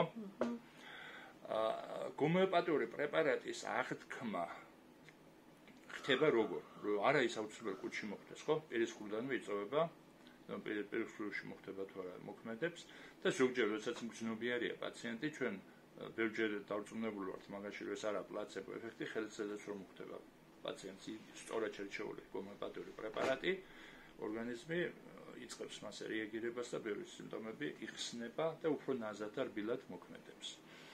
ან კიდევ ელემპოტენციებს, როდესაც ამზადებენ, ანუ თუ იგივეს მე ასე განზადება, რომ გახსნა წყალში, ასე რომ ვთქვათ, ორი ბურთულად ერთი ყრუბიც მოსვა იმ წყლიდან, კიდევ უფრო რბილად და აქტიურად მოქმედებს, ვიდრე პირდაპირ ენაზე მიღება. ამ დროს ჩვენ უნდა გქონდეს წარმოდგენა, რომ ჰომეოპათიური პრეპარატი უპირველეს ყოვლისა ასწორებს კლასტერულ და სტრუქტურულ დარღვევებს ორგანიზმში, საიდანაც საწყის იწყებს პათოლოგიური პროცესი. რა თქმა უნდა, ვიცით ის ჩვენ, რომ დაცვითი პროცესია ორგანიზმის, მაგრამ ხომ უნდა მოვეხმაროთ, რომ ეს დაცვითი პროცესი ადრე თუ გვიან, ესე იგი, დადებითად დამთავრდეს ჯანმრთელობის აღდგენით. დამთავრდეს ქრონიკული პროცესის მაქსიმალურად განკურნებით, ან რემისიით მაინც დამსრულდეს და მწვავე პროცესების დროსაც ორგანიზმმა გართულებების გარეშე შედარებით მოკლე ვადებში შეძლოს გამოსვლა. თუ ჩვენ არ მოქმედებთ სტრუქტურაზე ჰომეოპათიით და მოქმედებთ წყლის, ანუ სხეულზე და უჯრედის სტრუქტურაზე, არამედ ჯერ წყალზე მოქმედებთ და წყლის სტრუქტურაზე, ხო? სათანადოდ და ეს ადრე თუ გვიან მიიღებს თავის, ასე ვთქვათ, ექსპერიმენტალურ დამტკიცებულებას, მაშინ ეს რა თქმა უნდა გვიოლებს ჩვენ წარმოდგენას, თუ როგორ შეიძლება კიდე გაფართოვდეს ჰომეოპათიური ორგანიზმზე მოქმედების გზები და შესაძლებლობები მეტი იქნება ყოველივე ამისი. და ამაზე მინდოდა უპირველეს ყოვლისა ჯერ საუბარი. ახლა კიდე ერთი მომენტია ჩვენ, რაზედაც მინდა რომ ვინც არესტრებით ექიმები დღეს გაითვალისწინოთ და ეს როგორც დავალება მე გავინაწილოთ, მე მქონდა არაერთხელ საუბარი თქვენთან, რომ დიდ ყურადღება მივაქცევთ ენდოკრინოლოგიას. და ფაქტობრივად ორი სიტყვით ვილაპარაკოთ იმ ჩვენ ახალ პრეპარატებზე. რატო? იმიტომ რომ არის ზოგიერთი ავტორები, რომლებმაც შეისწავლენ სხვადასხვა ჰორმონებს, როგორი ფიზიკური და ფსიქოლოგიური სტატუსი შეუძლია შექმნათ ადამიანის ორგანიზმში. ანუ ახლა ჩვენ კი ვიცით ძალიან კარგად, რომ იქ რათი განსხვავდება ჰიპერტიროიდული და მისკენ მიდრეკილი პაციენტები ჰიპოტიროიდიდან და ვისაც ტენდენცია აქვს ფარისებური ჯგუფის უკმარისობისკენ, მათგან ვიცით ჩვენ ეს სქემები პირველი არ არის თქვენთვის ჯერ ქვედას არ მივაქციოთ ყურადღება. ხო, ეს 4 მიაზმი, 4 გადახრა და 4 ფორმა ქრონიკული დაავადებების და ფაქტობრივად ჰიპერტიროიდული მდგომარეობა, ჰიპოტიროიდული მდგომარეობა და ეს უკვე იმუნოლოგიური ღერძი დარღვევების, ანუ იმუნოლოგიური ჰიპერრეაქციები, სწრაფი ტიპის და შენელებული ტიპის, ხო? ანუ ფარისებური ჯგუფის ჰორმონების ღერძია და იმუნოლოგიური ღერძია და ეს მთლიანი, ასე ვთქვათ, საათივით იქმნება სურათი პათოლოგიების განაწილების და მათ შორის ადამიანის ტიპოლოგიის და კონსტიტუციის, მაგრამ ფსიქოლოგიაში არის, როგორც ახლა ჰომეოპათია, ალტერნატიული მედიცინა, ჯერჯერობით ოფიციალური მედიცინა მაინც გარშემოუტრიალებს. გუშინ მქონდა კაგას სწორედ შემთხვევა, რომ წარმოდგენა აქვს, რომ ვითომ ან ფსიქოთერაპია ეგი და ფსიქოლოგიური ზეგავლენა ორგანიზმზე მხოლოდ არ აქვს ობიექტიური ზემოქმედება, ამიტომ ამისთვინაც რაც შეიძლება მეტი კვლევები უნდა დავიწყოთ და დავგვეგმოთ ჩვენ და გავაკეთოთ, რომ ორმაგი ბრმა მეთოდით რანდომიზირებული კვლევები ჩატარდეს, რომ ჰომეოპათიური პრეპარატები მოქმედებს ცოცხალ უჯრედზე, ორგანიზმზე და ფაქტობრივად ეს ობიექტიური მოქმედებაა და არა მარტო ფსიქოლოგიური, მაგრამ მეორე კიდევ რასაც სტერეოტიპი უნდა დავამკვიდროთ, გუშინ რეანიმაციაში ვიყავი და ფაქტობრივად ამბობს რეანიმაციის განყოფილების გამგერო 19 წლის ასაკში რაიონში აქვს ჰომეოპათიური კლინიკა თურმე გახსნილი. ესე იგი გამოდის, რომ მე ინსტიტუტი დავამთავრე და 27 წლის ასაკში არ ქონდა ჰომეოპათიაზე სწორი წარმოდგენა და არ ვიცოდი რა იყო 30 წელი დამჭირდა ეს რომ შეგვესწავლა და 30 წლის მერე ძლივს ხვდებით რა მექანიზმით ანხორციელებს ჰომეოპათიური წვეთები ან ბურთულები მკურნალობას და რა მექანიზმით ზემოქმედებს ორგანიზმსა და ვიღაცა 19 წლის ასაკში უკვე ჰომეოპათიური კლინიკებს ხსნის, ასე ვთქვათ, ანუ ფიტოთერაპია და ჰომეოპათია ძალიან ერევათ ერთმანეთში. ახლა ფსიქოლოგიური მომენტში, ისევე ფსიქოლოგიაში გარდა იმისა, ხა ჩვენ NLP-ს ვსწავლობდით და ჯერ კიდევ ბოლომდე არ გვაქვს გავლილი ემოციების NLP-მ, უნდა დავუბრუნდეთ ამ საკითხს და ყველა ემოციას რა ფუნქციონალური მნიშვნელობა აქვს NLP-ს თვალსაზრისით, ნეიროლინგვისტიკური თვალსაზრისით, იმიტომ რომ მაგის მერე, წინის მერე ჩვენ უნდა განვიხილოთ ახლა ამას მე თვითონ წარმოგიდგენთ, მე კიდევ მსობხედველობის NLP არსებობს, ანუ 4 ფორმა მსობხედველობის ადამიანის და იმის NLP არსებობს და ამასაც დიდი ეფექტი აქვს, როდესაც ამოიცნობ ადამიანის მსობხედველობას და გადაყავს ერთი მსობხედველობიდან მეორეში. ანუ აი გადასულებს აქვს ვებერთელა თერაპიული ზემოქმედება. ეს ცალკე საკითხია. ახლა არ თურმე არსებობს კიდო ალტერნატიული მიმართულებები ფსიქოლოგიაშიც. ისე როგორც აი მედიცინაშია ეს ჰომეოპათია, რათინაც ვარ ჩვენ დაკავებული, ხო? ერთ-ერთი ასეთი არის მიმართულება სომატოტიპოლოგია.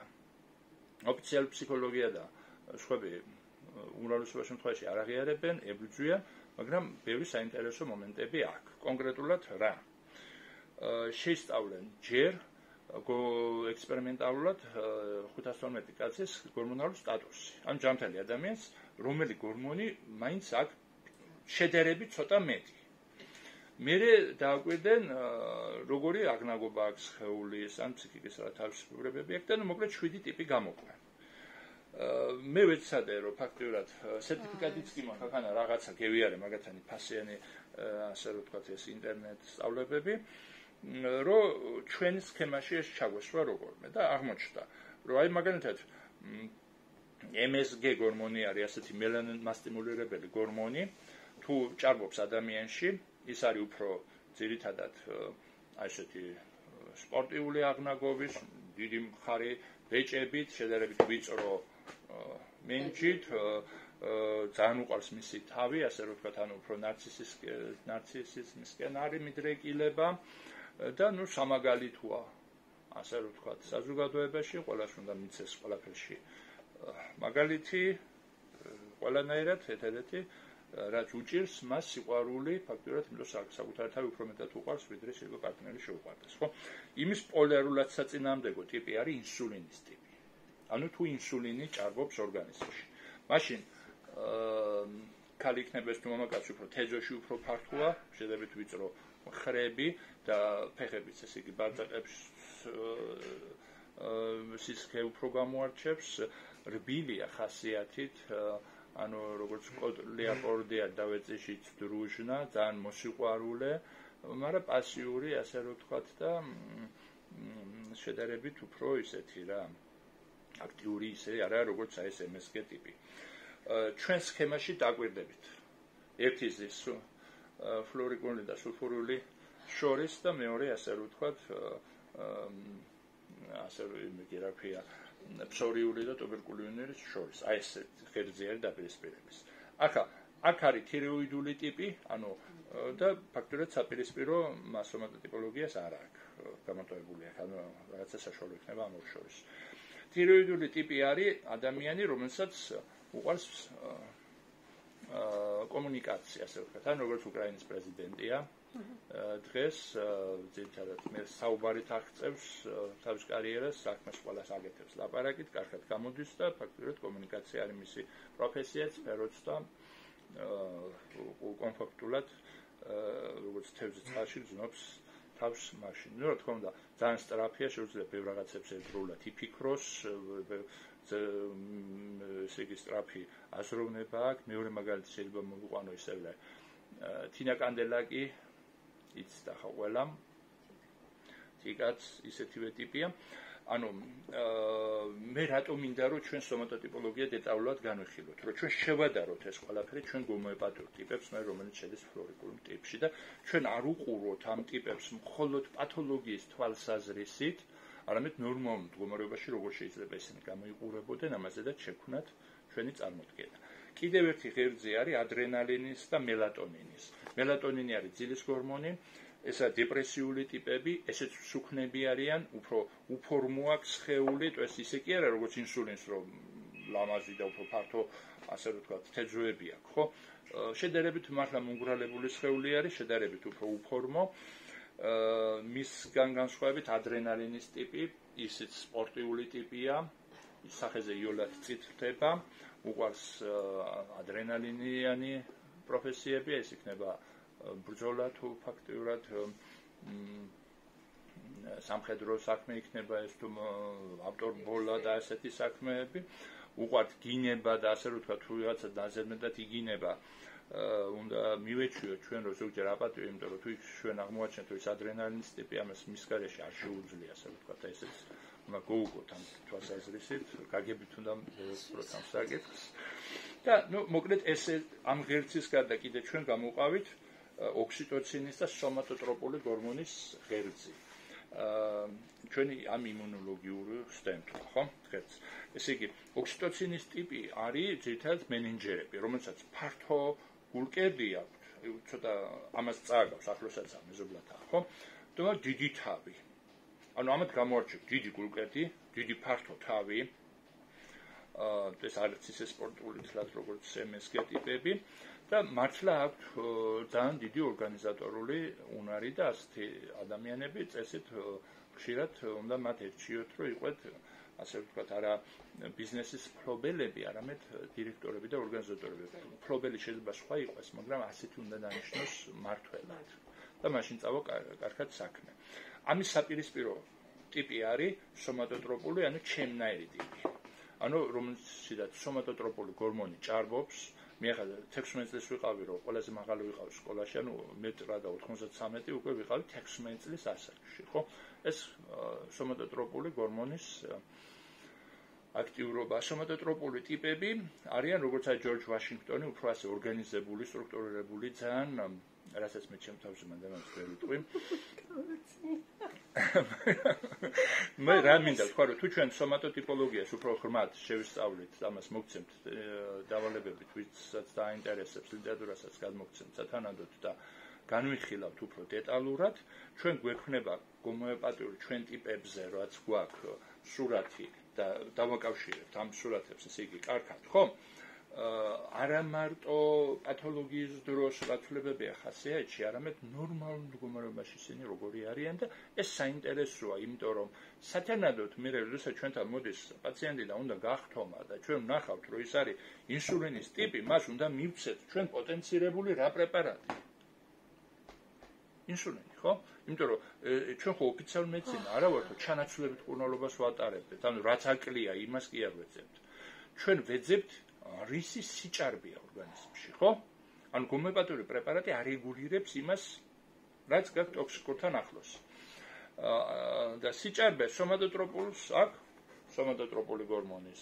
სათანადოდ ის რომ გააწონა სწორო, უნდა პოტენცირებული სომატოტროპული ჰორმონი მიცე. ადრენალინის ტიპს რა უნდა მივცეთ?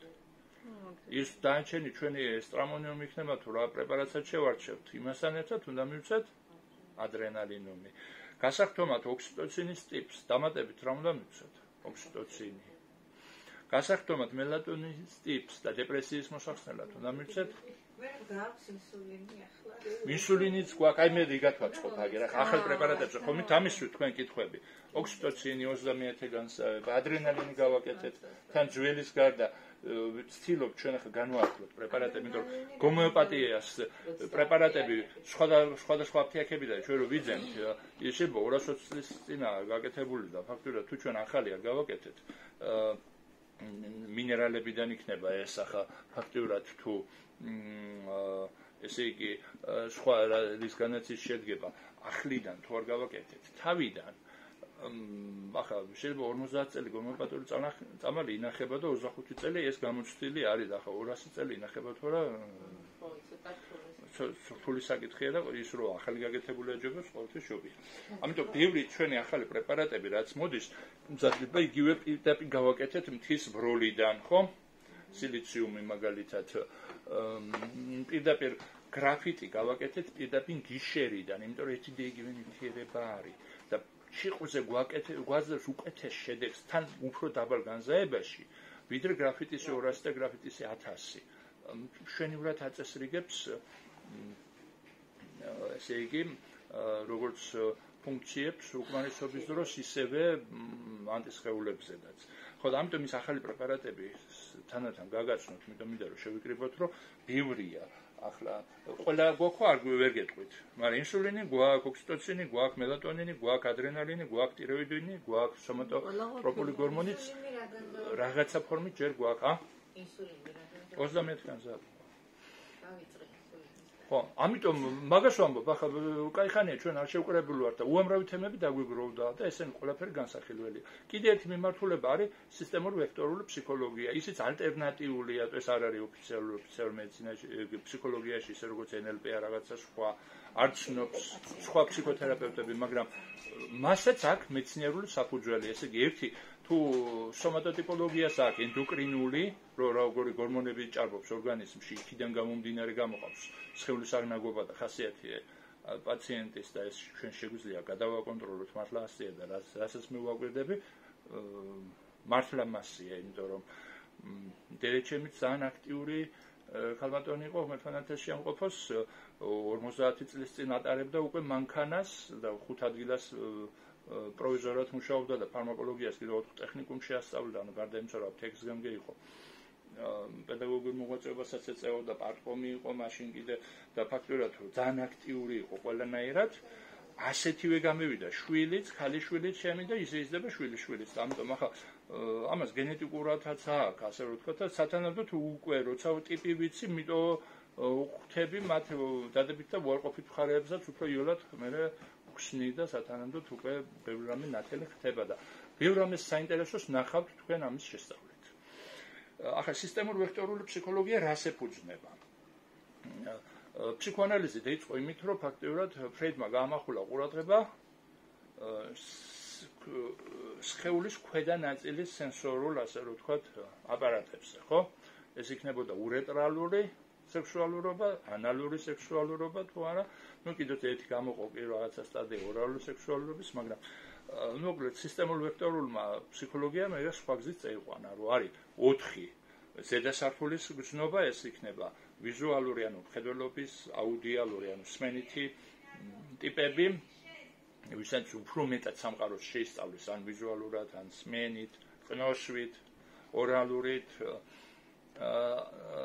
კანით, ასე რომ ვთქვათ, ანუ ტაქტილურით, არის კუნთოვანი ტიპი და ასევე არის ანალურიც, ურეტრალურიც და ფაქტობრივად ეს კანი და კუნთის და ანალური და ურეტრალური ქვედასართულის 4 სენსორული სისტემა ითვლება, 4 კიდევ ზედასართულის არის, ხო? ამას ეს დაიწყო NLP-მა, სხვათა შორის და NLP-ც გამოყოფს ახლა ვიზუალებს და აუდიალებს.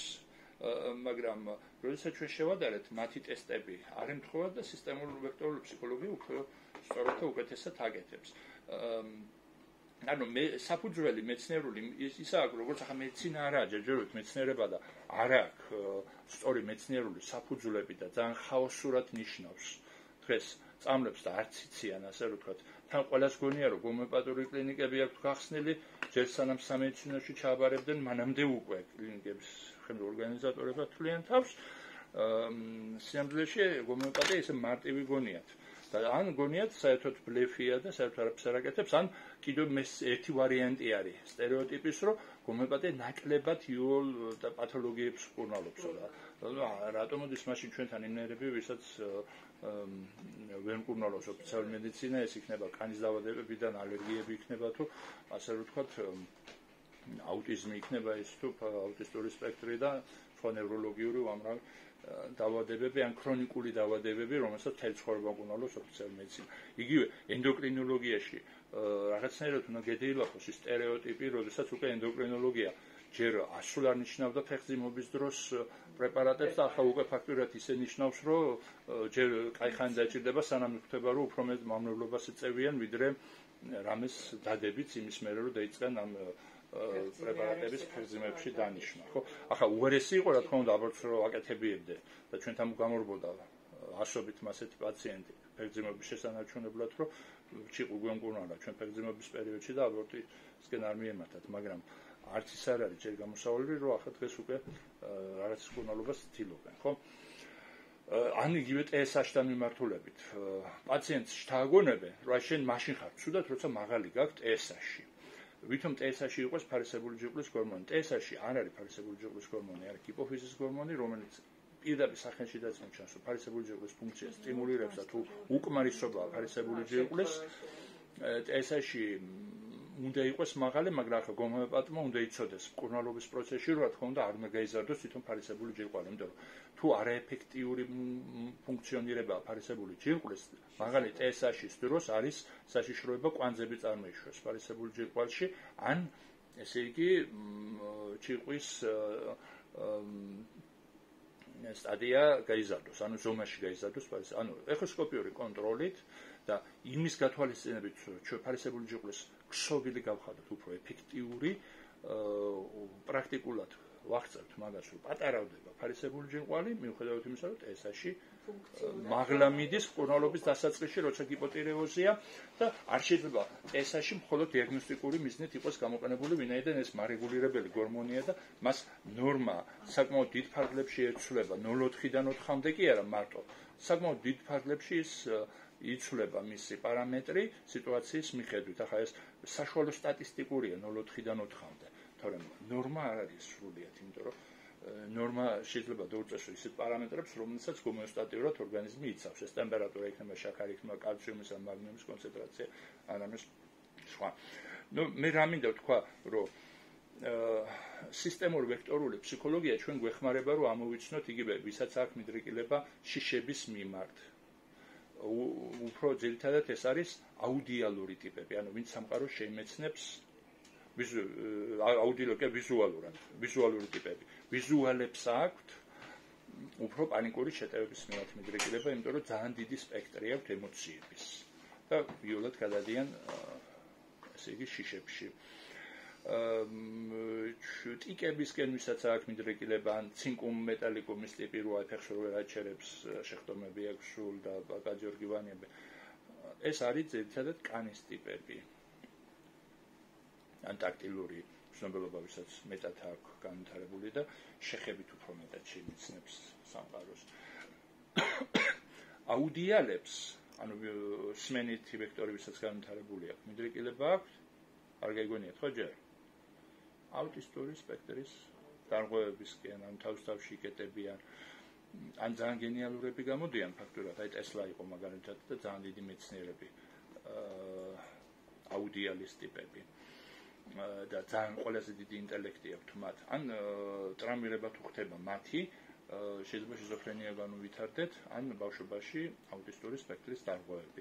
ამიტომ ეს ჩვენ სისტემური ვექტორულიც აუცილებლად ჰომეოპათებმა უნდა ვიცოდეთ, ვინაიდან ესეც ჩვენ გვეხმარება პათოლოგიების სწორ კლასიფიკაციაში და ფაქტობრივად ფსიქოლოგიის თვალსაზრისით ჩვენ არა მარტო ის უნდა შევისწავლოთ, რასაც ოფიციალური ფსიქოლოგია და ფსიქოთერაპია წარმოგვიდგენს, არამედ ეს ალტერნატიული მიმართულებები, სომატოტიპოლოგია ან სისტემური ვექტორული ფსიქოლოგია, იმიტომ რომ ყველას ამგას პრაქტიკული მნიშვნელობა აქვს და ერთიანი მთლიანი ასე რომ ვთქვათ, სურათი იქმნება უფრო იოლად.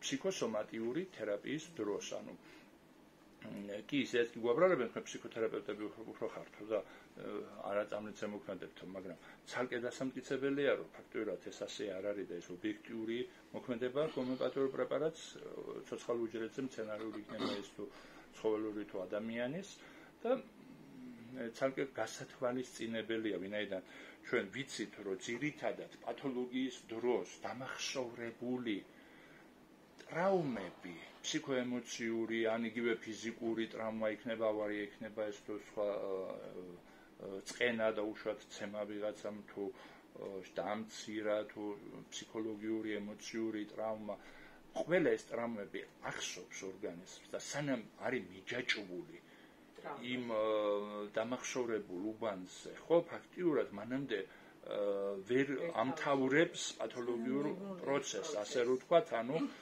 პათოლოგიური პროცესი ტრიალებს. ანუ ჩვენი ამოცანაა, რომ წავშალოთ მახსოვრობიდან მძიმე ფსიქო და სომატიური მატრამვირებელი, ასე რომ ვთქვათ, ისტორიები და თუ ჩვენ მეხსიერებასთან გვაქვს საქმე, ანუ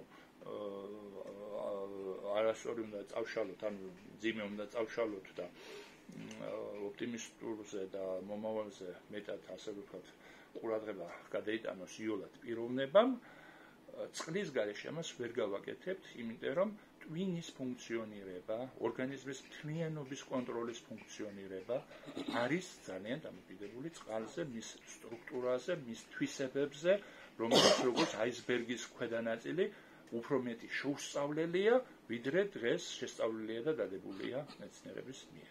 ამიტომ რაც არის შეუსწავლელი, ისიც უნდა ჩვენ ვიკულიოთ და რაღაცნაირად მოვფინოთ ნათელი, რომ ხვალ ასე ვთქვათ, სწორად იყოს ეს ყველაფერი წარმოჩინებული საზოგადოების მიმართ, იმიტომ რომ დღეს ძალიან ბევრი იწყებს ჰომეოპათიის გამოყენებას, ეს ჰელის ფირმა იქნება თუ იტალიური ფირმები იქნება, ან ბუარონი, ან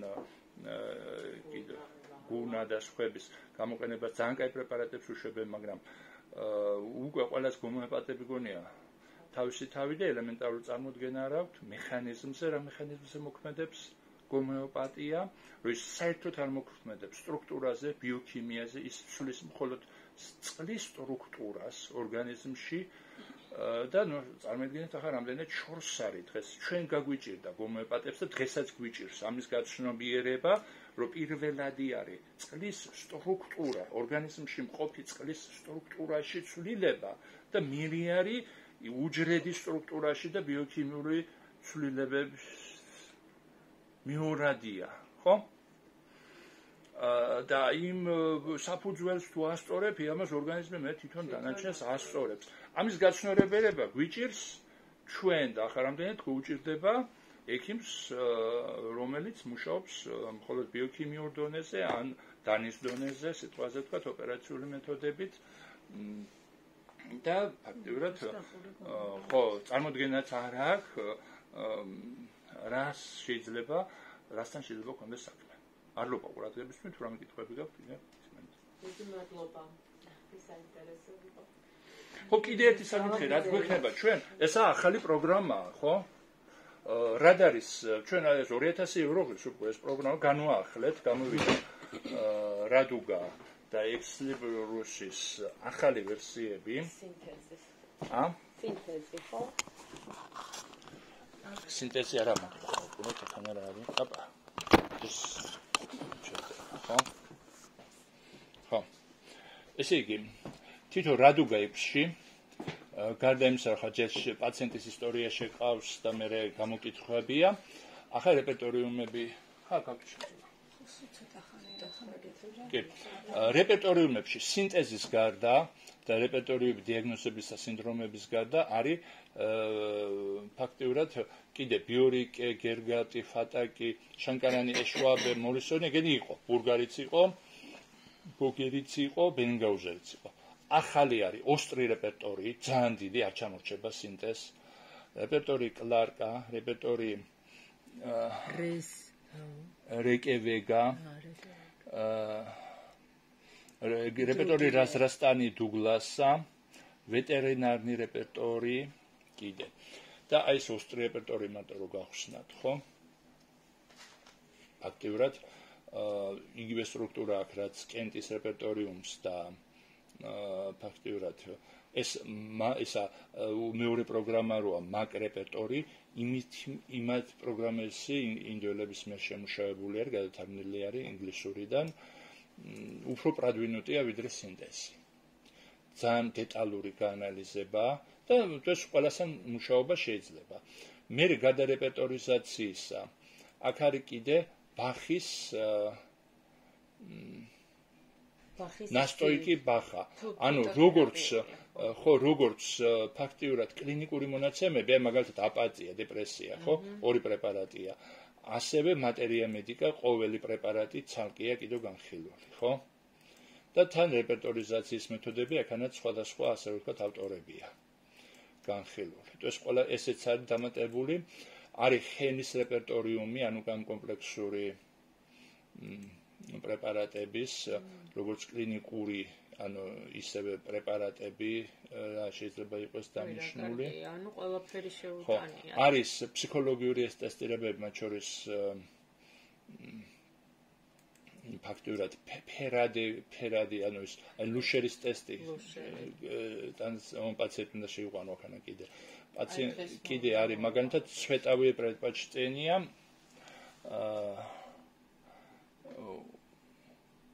ურჩერ ვეტის.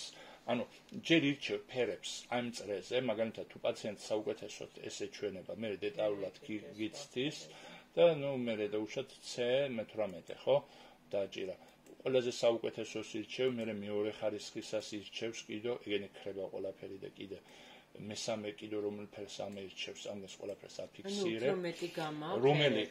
რომელი ასე რომ ვთქვათ, არ მოწონს პაციენტს იმ ფერს ირჩევს, არასასიამოვნო რომელია და უშოთ მე აქედან დეტალურად აკეთებს იმის გაანალიზებას. ასევე ხდება თეთრი, შავი, აი ყვითელი და მათ შორისაც შერჩევა და აქედანაც ხდება შერჩევა და ბოლოს აქაც რეპერტორიუმისავით გამოყავს რომელ პრეპარატს რანაირი ფერების, ასე რომ ვთქვათ, უპირატესობა აქვს. ცალკე შეგიძლია მატერია მედიკაცი ნახოს, ასე რომ ვთქვათ, ანუ აი მაგალითად კარცინოზინომს, ხო? აი ეს მოწონს, ხო, მე მეორე ადგილას ამას აყენებს, ეგენი არ მოწონს. ესე უნდა ცალკე უნდა იცოდე, რომელ პრეპარატს, ასე რომ ვთქვათ, როგორი ცვეტავი პრეპარატები აქვს, ესეც ფსიქოლოგიისგან და ძალიან ბევრი. მე ბოლოს რეპერტორიას რო აკეთებ, შეგიძლია ლუშერი ან აი ამ ცვეტავი პრეპარატების მიხედვით გაფილტრებას გიკეთებს. იმასაც რომ ემთხოვოს და ამასაც რომ კი ბატონო, ხო. და ახლა რამხელა ლიტერატურა არის უკვე დამატებული ექს-ლიბრუსში. ანუ უკვე მატერია მედიკაში აქანა გაგიხსნით. აქ არის უკვე ფაქტურად ნათარგმნი, ადრე რო ხო პატარა იყო. აი რამხელა არის, აქან არის ვიტულკასის წიგნები, ხოლტენის წიგნები შეყვანილი. რუსულათა უკვე ნათარგმნი. ტეილორის, რამდენიმე კენტის, გერგარტის, ბენინგაუზენის, აი მაგალითად. ხო, დამატებად შეიძლება კიდე რაც კი გვაქვს ჩვენ წიგნების ამან ყველაფერს. განემანის, ასე რომ ვთქვათ, მატერია მედიკა პურა და ორგანონი და ყველაფერია შინთრანჩსკი ბალეზნი, ასე რომ ვთქვათ, ვედუშიეს სიმპტომი, ყველაფერი არის, მაგალითად ვიტულკასის რო გავხსნათ. ერთ-ერთი წიგნი, ვედუშიე კლიჩევის სიმპტომი, ძალიან მოკლე, ასე იგი ამონარიდებია ყოველ პრეპარატს, ხო? ხო, მოკლე ისეთი. ვიტულკასი რო გაიკითხო, ის რა გეყოფა რა ისეთი კაია ვიტულკასი. კი ბატონო, კარგი, მადლობა.